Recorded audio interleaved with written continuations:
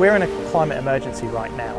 California has got ongoing drought problems, and I think we all need to do more as engineers and clients to solve those problems. And we have all of the tools at our disposal, and we just need to deploy them on our projects.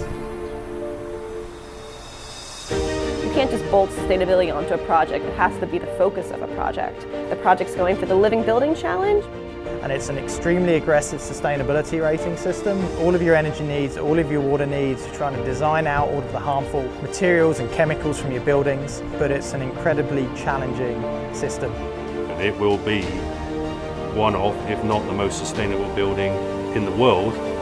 They call it a challenge for a reason. It's not for the faint-hearted. It really is a complete holistic change from the way that we typically do construction to one that is people-centered and planet-centered.